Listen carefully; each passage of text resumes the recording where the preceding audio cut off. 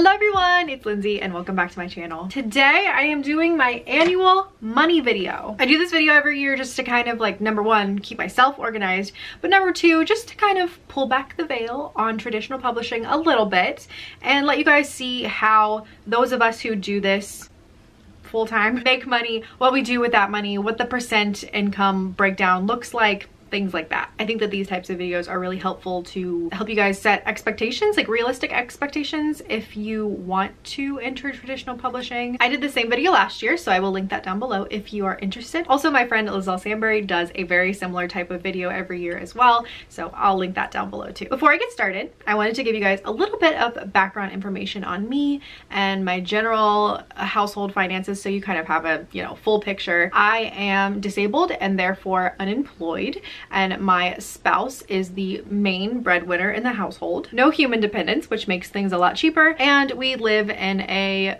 big city suburb, so it's decently cheap where we live. That being said, the money that I bring into the household as a full-time author is from a 2-book deal that I got with Scholastic. It was an auction. However, I do consider myself like deeply a mid-list author. There, that should kind of like illuminate you on the situation. I want to talk really quickly about my quotation marks around full-time author. Because I am disabled, I would not be working otherwise. However, since this is my job that I picked up while I was home, it's like, my full-time job. A lot of times full-time author is synonymous with like main breadwinner or making enough income to support yourself if you didn't have a spouse, and that is not my situation whatsoever. I would be on the streets. As I always say in these types of videos, I am not a mathematician. My math's probably wrong at some point. Just don't call it out if you see it. I'll pull up my charts and we'll get started. Okay, first let's talk about the channels of income that I had for 2023. All of my money came from either advances from my publisher, YouTube payments, or honorariums. Let's kind of break that down a little bit, maybe for some of you who are newer to looking into some of these terms. Advances are a payment that you receive from a publisher when you get a book deal. They're usually broken down into chunks.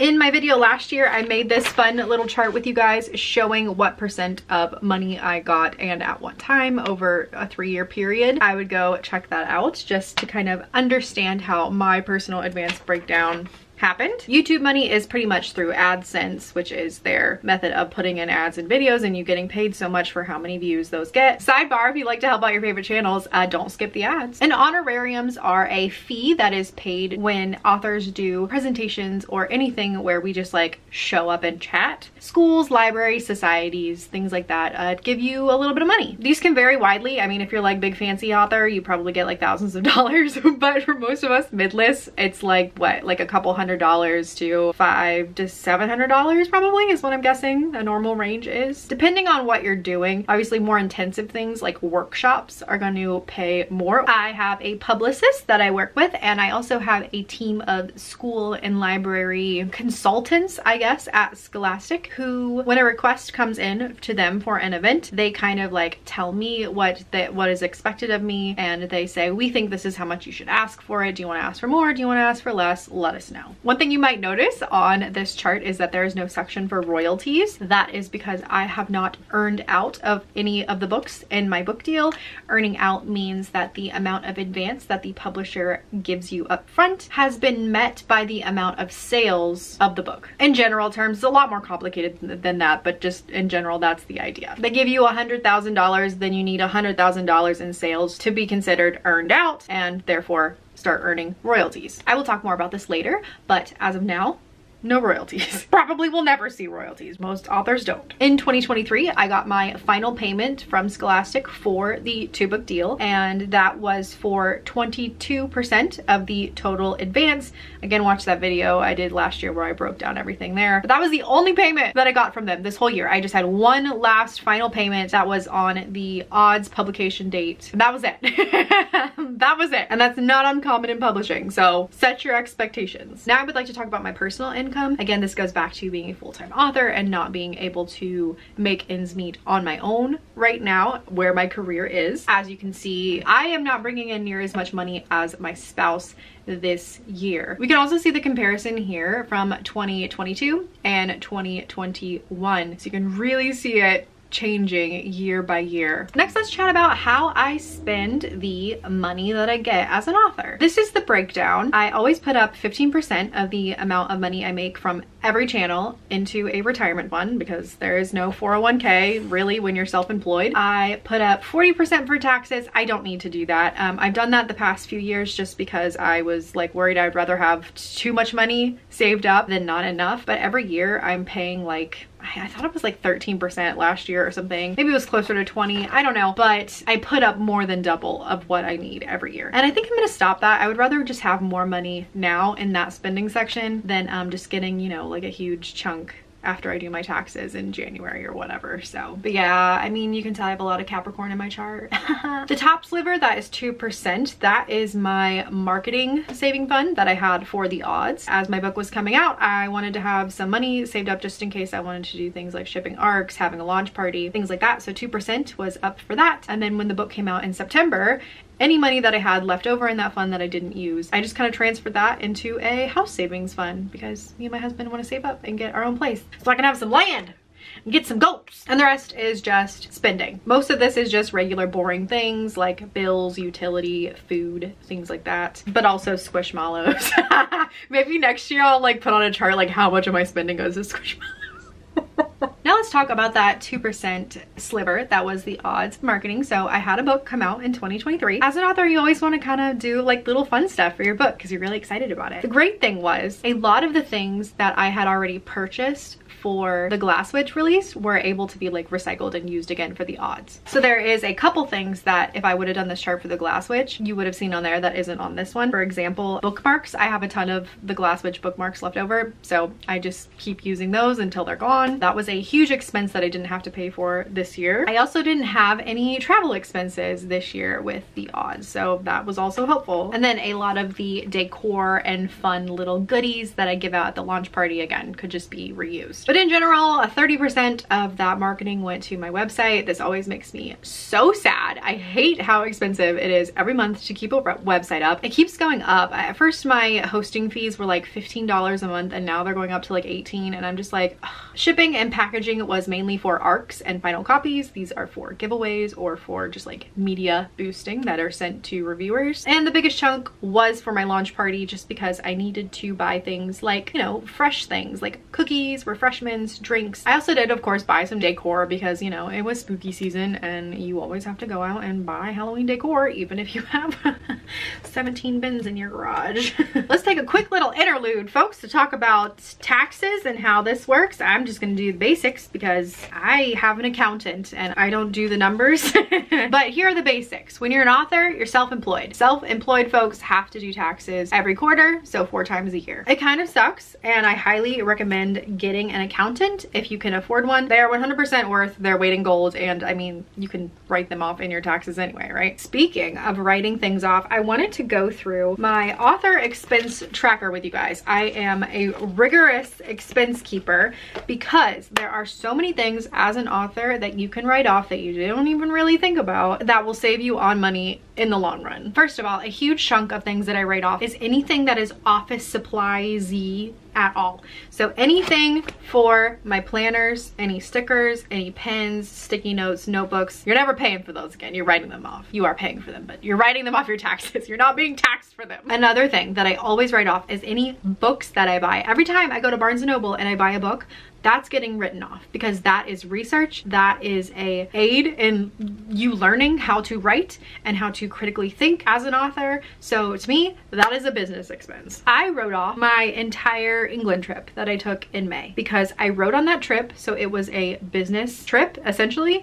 And a lot of the places that we visited in England were research for what I needed to write. I'm writing a Gothic horror that's going to be set in like the 1890s. And so any of the museums or places like that, historical sites that I went to, writing all that off. You can write off any special clothing or accessories that you bought for an event. Say if you want to have a launch party and get a fancy new outfit, write that off. That's a business expense. Anything that I buy for my bedroom, which my bedroom doubles as my office, since this is my workspace, and it's gonna go state by state, like how many square footage you can actually write off. You can write off a part of your rent. Again, check with your state laws about how much square footage gets written off. it's like a whole thing. This is why I recommend getting an accountant. But yeah, I write off some of the rent, some of the utilities, some of my cell phone bill can be written off because I do chat with my agent and my editor on here. And then anything that I get in the bedroom that goes in the bedroom or my office, those things get written off. So when I got a new standing desk, that got written off. I got a new mouse and a new keyboard, a new mouse pad, a coffee warmer, all written off. I also do less fun things that people don't think about. Like I have an air purifier, I wrote that off because that's to keep the air clean here in my office. I have a fan, that fan needs to be replaced, writing it off. New light bulbs, write it off. I'm trying to save you guys some money. Also, my last piece of advice with this, it might sound tedious, but those of you that are on submission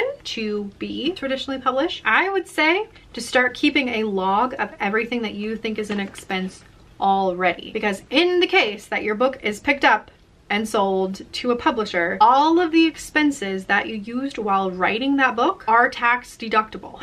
So even if you don't have a book deal right now, you could be missing out on money if you're not keeping track of all of these things to eventually write off later. And that's it. I'm gonna stop talking about taxes because I really don't know that much. Moving on. The last thing that I wanted to chat about was my royalty statement and my sales. I want to mainly focus on the Glass Witch because I don't have that much data yet about the odds. It's still too early, but I have at least 6-ish months of data for the Glass Witch. So that's what we're gonna focus on, is Glass Witch sales in 2023. This first chart here is showing the amount of sales of the Glass Witch sold in the Scholastic book fairs versus trade, and trade is just like the fancy colloquial term for like regular average Joes buying the book at like Target, Amazon, Barnes & Noble, things like that. As you can see, the book fair is really pulling for me. I had a video go up a couple weeks ago where I talked about how the Glass Witch did not get a paperback in the Scholastic book fair. They've just had the hardcover, except in Canada.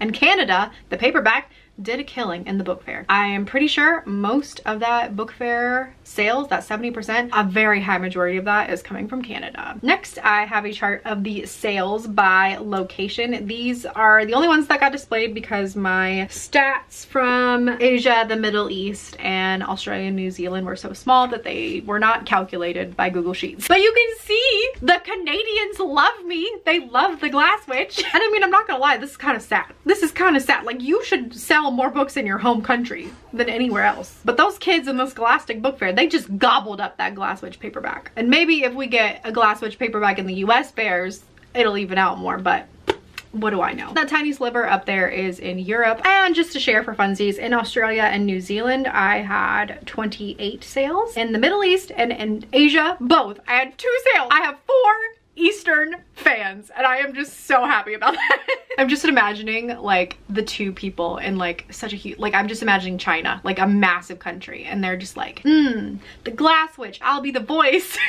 I love you, whoever you are. And last but not least, I thought we would talk about the Glass Witch earnout situation. I thought I would show a chart and show you where kind of the Glass Witch is right now. I never expect to earn out. I feel like it's actually a really healthy thing to go into these deals not expecting to earn out, or else you just like might get disappointed. It's just not the norm anymore. Now maybe I thought I could take a moment to kind of reflect on the year, just kind of share my thoughts on how finances went, how spending went. So as I already mentioned, I think that big tax saving part, I'm not gonna put up 40% anymore. It just seems a little bit unnecessary, and I think it would be wiser to have the money now to be able to spend it on the things that I need rather than waiting for a big chunk later. One of the best things that I did this year that I talked about in my last video that I wanted to do was that sorry, I'm like right by my window and I just saw my husband pull home from work early. Got really confused. Okay, exciting new development. He brought me food.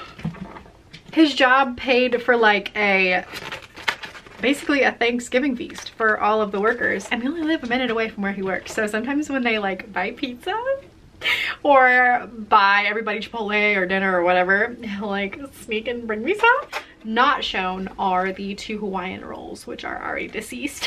You guys might not know this about me, but I do not know how to act around warm bread. Okay, back to business. Reflections. What I was saying was, one of the things that I did this year that I'm so happy I did was that I got a specific debit card solely for using for author expenses. I don't use it for anything else but things that went towards marketing or my website or whatever. It just made organization so much easier, bookkeeping so much easier. I know exactly how much I'm spending and I'm not having to switch money between like credit cards and accounts and all this stuff. It just comes straight out of one and done. It's perfect. And looking at these charts, I think one thing that I think I'm going to see go up for next year is honorariums. One of my goals for 2024 was that I really want to do more school visits, school tours. I'm gonna at least try it and see if I like it and see if it's not like really scary for me. If I do, well then that portion of the pie chart will get bigger because I'll be doing more events and therefore I'll be getting more honorariums. More of my income will be coming from that than it was this year. All right, so that's it. That is all of the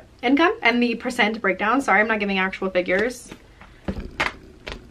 Mind your business. Get an accountant, bookkeep rigorously, drink water, eat warm bread. And that's it. That's it, you guys. Finally, the end of year, beginning of year content for me is over. We can get back to regularly scheduled programming where I can do like vlogs and just like hang out and chat with you guys. I'm so ready. Thank you all so much for watching, and don't forget to like and subscribe if you haven't already. Both the odds and the glass switch are available for order. I always have links down below. And yeah, that's all for me. Can't wait to see you guys in the next one, and I will see you then. Bye.